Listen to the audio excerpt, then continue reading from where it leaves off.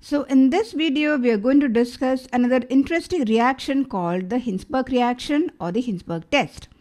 The Hinsberg test is another classic chemical test that is used to distinguish between primary, secondary and tertiary amines, and this is based on the reaction with Hinsberg reagent, which is benzene sulfonyl chloride. Okay, so this reagent is commonly called Hinsberg reagent, and the product formed in this reaction is called a sulfonamide.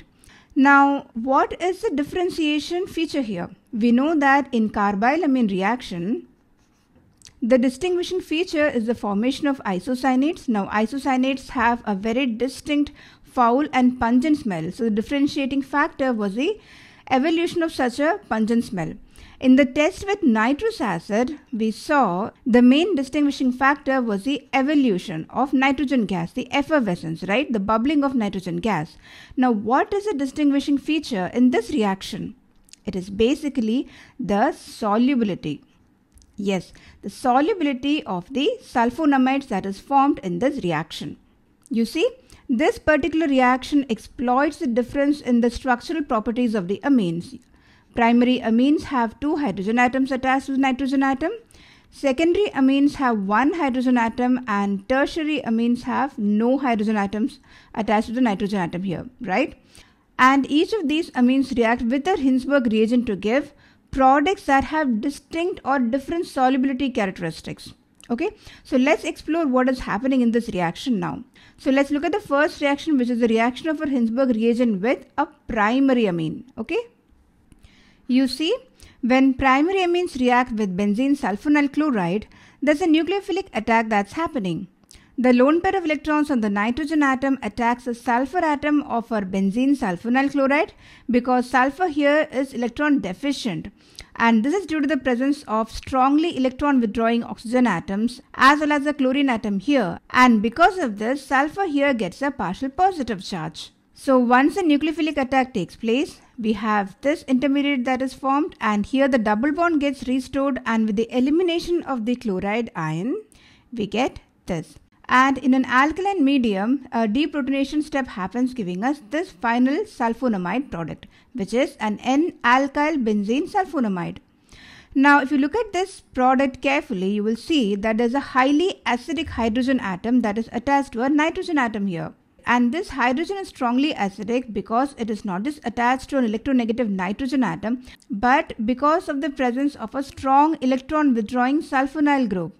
So, what does this mean? So what's the consequence of this? It simply means that because we have a highly acidic hydrogen here, it can react with an alkali solution and form a soluble salt. And that's exactly what happens here.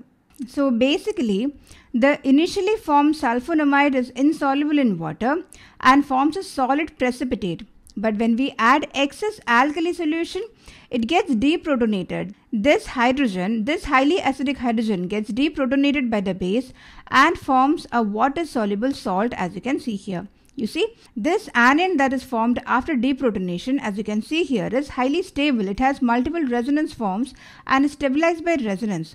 And this solubility of the product here is the key distinguishing feature of a primary amine. So what do you think happens with secondary amine and tertiary amine? So it definitely has something to do with the presence or the absence of this acidic hydrogen in the product. So let's look at the reaction with secondary amine now. A secondary amine reacts with benzene sulfonyl chloride to form N-dialkyl benzene sulfonamide. And here again it follows a similar nucleophilic attack. The nitrogen atom attacks the sulfur atom here of the benzene sulfonyl chloride. The SO double bond gets restored here and the chloride ion gets eliminated. And since the reaction is being carried out in an alkaline medium, it takes up this proton and gives us a final neutral sulfonamide product. And this product, as you can see, will be insoluble in water. Why is that? Because can you see any acidic NH bond here? Can you see any acidic proton that is attached to the nitrogen atom here? No, right? And if there's no proton, no matter how much excess alkali that you add, there's nothing to get deprotonated, right? So because we don't have an acidic NH bond here or an acidic proton at this place, it does not react with alkali, and as a result we don't get a soluble salt. So basically what I'm trying to say here is that the reaction with secondary amines will give us a sulfonamide that is insoluble in water, and that is the characteristic difference between these two reactions. Primary amines give us a soluble salt and secondary amines will give us an insoluble sulfonamide. And this insolubility differentiates the secondary amines from the primary amines. Now what about tertiary amines? Primary amines give soluble salt, secondary amines give insoluble sulfonamides. What about tertiary amines? How are we going to differentiate that? Well, it turns out that tertiary amines do not undergo this reaction at all.